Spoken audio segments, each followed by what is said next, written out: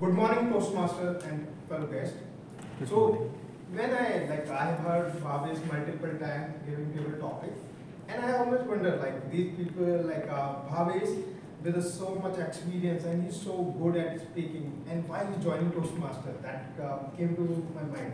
But on the second thing, I said the reason the people like Bhavish are joining Toastmaster or GTMC is what makes it great, and it is the reason that it is a learning experience for me and I look up to it. So today Bhavish will be giving his icebreaker, and I would like to congratulate him, and I look forward to more speeches from him in future, and best of luck for today. Okay, I'll pass it to Toastmaster. Welcome, Bhavish. Wisdom, Bhavish wisdom.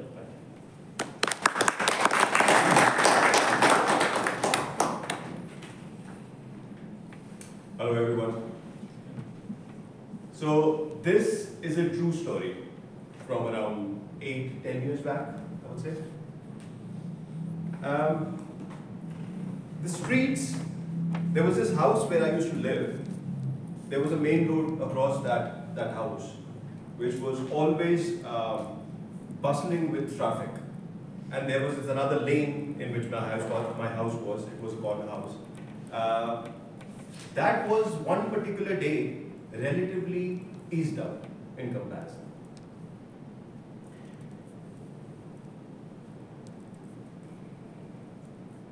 Something amazing happened that day. Something amazing happened that day. Scene number one. There was this family of 4 who were walking from the other end of the street, from the other end of the lane, towards the main road, possibly to rush towards their house before it gets dark. And this family of 4 had a young boy and his sister. The parents were rushing and pulling, dragging the kids so as to keep up with the pace with which they were walking. This young boy had a balloon in his hands, like that. And while he was walking fast, he was just excited to have this balloon. He was just, swinging it around here, playing around with it. Must be like 4 or 5 years old. And I remember there was this one particular moment when he was attending to what his sister was saying, because she ushered something. And while at the same very time, his mother yelled at him, scolded him for running faster because they were getting late. A particular moment happened when this balloon slipped from his hands, from the tight grips of his hands, and it flew away. He saw it slipping away. He wanted to catch hold of it, but he could not because of the speed, of course. Scene number 2. There was another young boy, possibly 11-12 years old. He was riding a bicycle on the main road. Don't know what happened. He suddenly took a turn to the lane on the left, and he crossed paths with a balloon that was flying in midair. He went ahead a little, maybe 10-12 meters.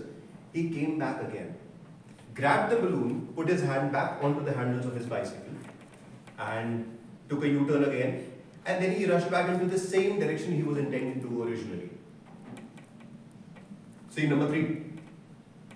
There was this young man who was standing on the second floor balcony of his house, maybe lost in the depths of his own thinking.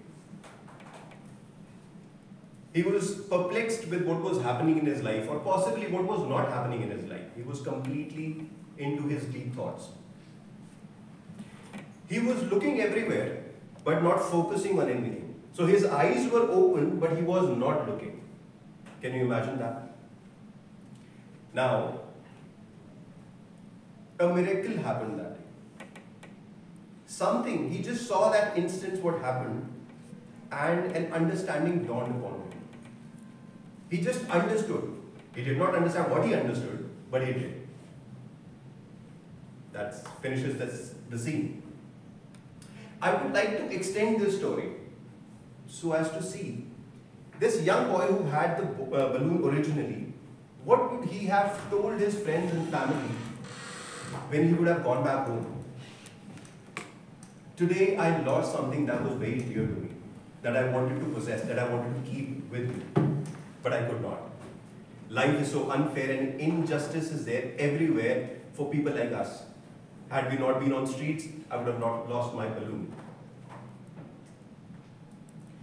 I would also want to talk about this young boy who was riding the bicycle. What would he have said to his parents, his friends, his family? Today, I found a balloon that was flying in the mid-air, waiting for me to catch hold of. God wanted me to have this. Like if life is full of promises, it is so fair, it is so hopeful. It is an optimistic view to look at the life. There's another young man, which was me, who was standing on the second floor balcony. What would he be saying to his friends, his family, which is you guys at this point of time?